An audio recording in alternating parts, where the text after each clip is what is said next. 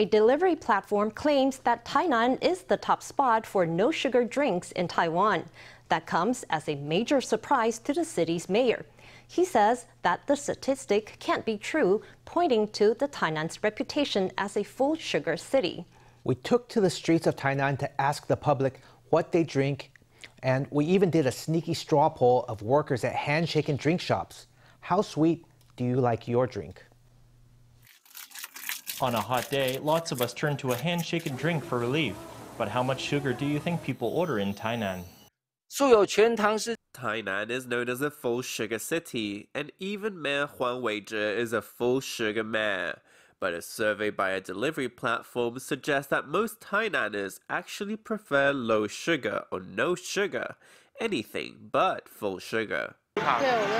Yeah, I usually get no sugar. I don't know why. I'm just not used to drinking sweet things. I don't get sugar that much. I usually get low sugar or no sugar. Can this be true? When we asked handshake and drink shops, they concurred. The idea of full sugar Tainan is a myth. The most common is low sugar and then no sugar. About 70% of our orders are no sugar. The delivery platform published its annual statistics on handshake and drinks. Shockingly, it claims the city where sugar is said to be in the air is the biggest market for no-sugar drinks. But Tainan's leader himself can't believe it. Tainan cuisine is sweeter than most.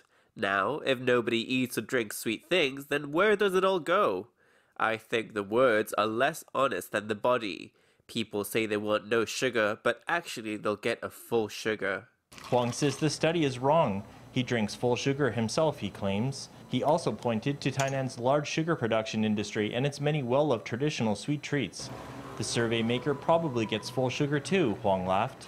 It looks like Full Sugar City won't give up its title anytime soon.